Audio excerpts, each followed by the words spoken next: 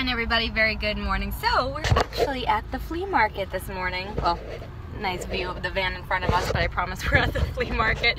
I just woke up this morning. My mom's in the car, Ella's in the back, and I really want to go to flea market today and see what we can't find. So let's see if there's anything good. The flea market. Ooh, I already see stuff I like. So I'm kind of here looking for maybe some outdoor stuff or stuff for the kitchen, like anything rustic-y or antique-y, like just something that looks old. I'm not talking about the old men, Ma. Not bringing one of them home. I ended up buying that chandelier on the right, and there's a little shelf next to it. I'll show you guys a little bit later, but we're gonna keep it there for now. I wanted that chandelier, but unfortunately it's already sold, so I got that one, and I figured I'll just spray paint it. Came across these tables, a couple dragon ones, but look at this beautiful vintage one. That is gorgeous. That'd be a gorgeous coffee table, right? Like, wow. I'm just curious. I'm gonna ask. I probably won't be able to buy it, but still, never know. But we did come across, look how cute. It's a mini little chair for Ella. We just gotta figure out how much they are. Got a bunch of pretty cool stuff. You guys are kind of getting a sneak peek at the moment, but I'll be doing a haul on these as soon as I can. Just one of these is mine. There's some pretty good stuff. I think the post office truck is jamming. So we're just leaving the flea market now. I showed you a little bit of what I got when I was packing it into the trunk, but that chandelier that you might have caught a glimpse of, well actually no, I did film that chandelier. We're gonna head to Walmart right now because I wanted to find like a spray paint. Alright, lady. I wanted to find a spray paint to kind of make it look old and like rustic and stuff, so that's where we're heading to now, so we'll see what we can find. Alright, so we're at Walmart. We're looking at these flowers for the whole DIY project I'm doing for the chandelier, and we got this color, which is like a blushed nude, and I really like these, and I think I'm gonna pick up some of these as well, because my mom was showing me how they hang. You see what I mean? So I might do that. Alright guys, so Ella is going down for a nap. So I think it's project time. So I just got done filming a flea market haul. So I'm not going to show you guys every little piece that I got today, simply because, you know, I don't want everything to be spoiled, but you will see a few things as you're working with me. So I figured today it might be fun to do this chandelier project. So all I'm doing right now is I am unscrewing the bulbs because I don't actually want the bulbs at all. I'm gonna see if these bulbs will actually work and save them just in case I need them for a lamp or if any of my bulbs break. But really, you know, this is just what I need. So I ended up going out and picking out that spray paint, and I did stick with the satin vintage blush. So this is just from Rust-Oleum American Accents. So I just got this at Walmart. So I'm gonna go outside. Well, you know what? Follow me outside and I'll explain everything I'm about to do. So excuse my neighbor mowing his lawn, but I brought the chandelier over to a spot in my yard that I really don't care if spray paint gets on. But what I'm gonna do is just end up spray painting this entire thing. Actually, I'm probably just gonna wipe it down real quick because it's a little bit dusty. But yeah, I'm gonna spray paint the entire thing, and then I'll let it dry outside, and we'll go back inside and start figuring out the whole plant situation. So let's go ahead and shake this up. Shake, shake, shake. All right, pop you off. All right, let's get some spraying.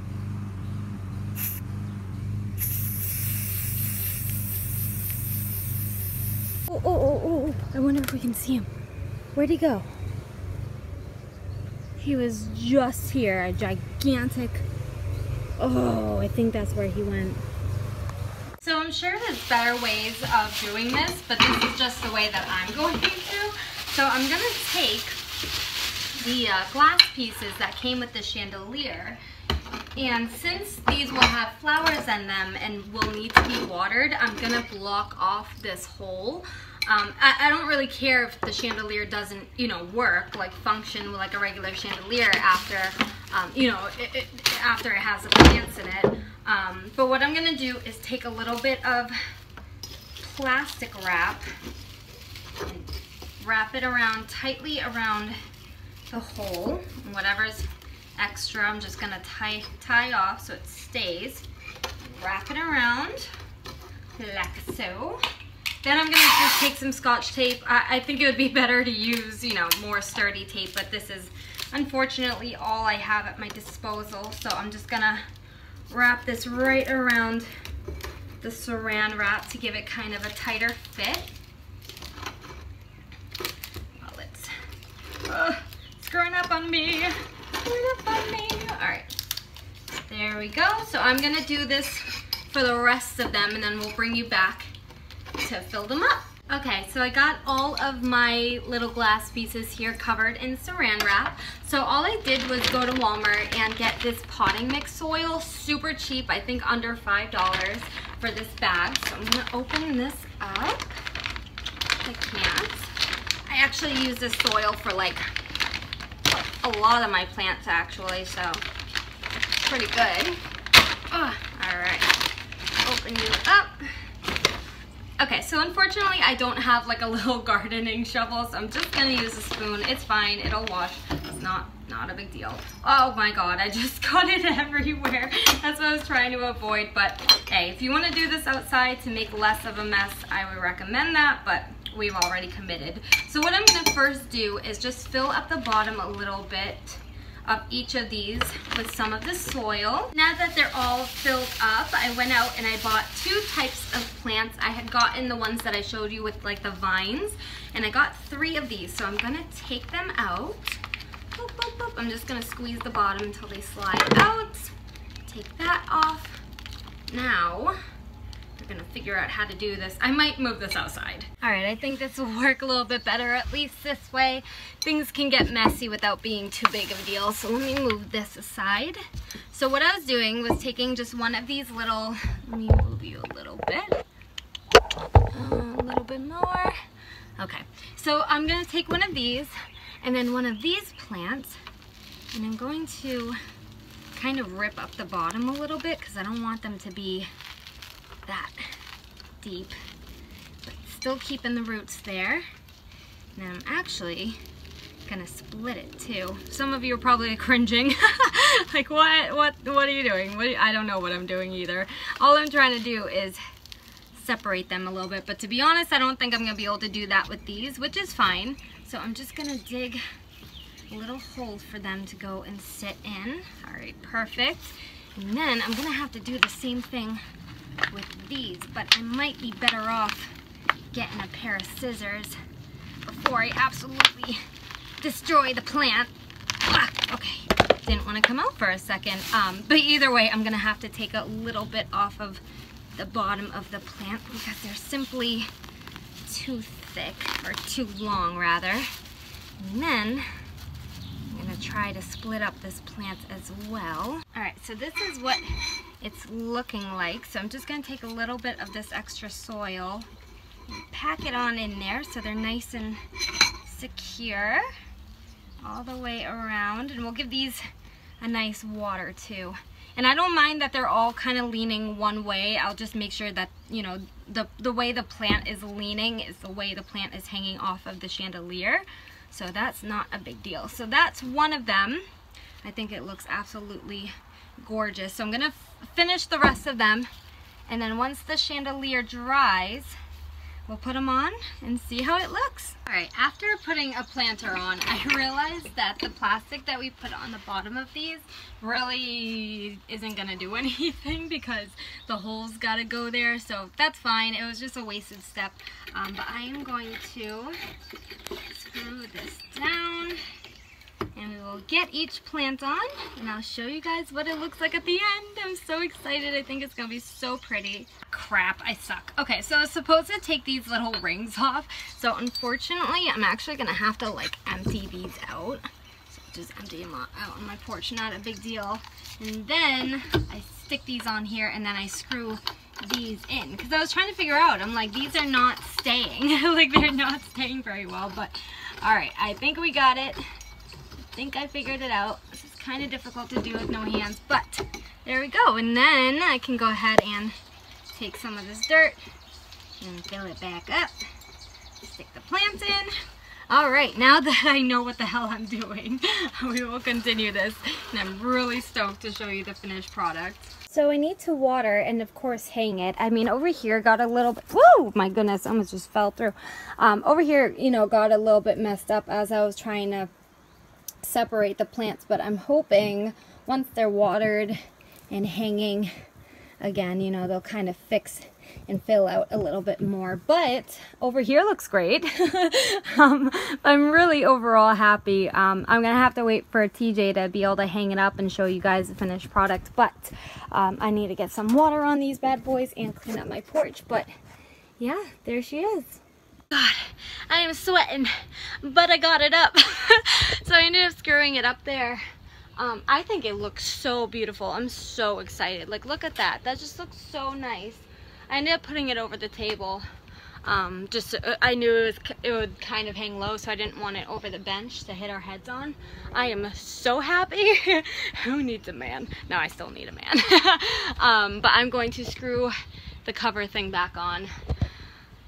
I'm sweating and I'm wet because whatever I watered the plant with is now on my pants. By the way, in the haul that I filmed, I totally forgot to show this umbrella and this little chair. This chair I got from the flea market for only $2, and the umbrella we just got at Walmart for, I think, $10. So, little shady area for her to chill out in. Still outside, I had an idea, but I kind of want to ask you guys for your opinion, just to see, like, shoot ideas around almost. But you can see that Ella's toys are quickly taking over my yard. So what I was thinking about doing is, because we're gonna extend this fence this way along the lilies and then along the path that I've been creating over here with the lilies. So I'm thinking about turning this area, like almost this corner, once it's fenced off, into Ella's play area, and then this bench, literally just turn it around. Like if we just take it off the hooks, we can turn it around, so that way, you know what I mean, like I'll have a place to sit and hang out with her, and like we'll have this whole area all full of her stuff, and that way, like, her stuff isn't everywhere, but it's more like organized chaos, I guess.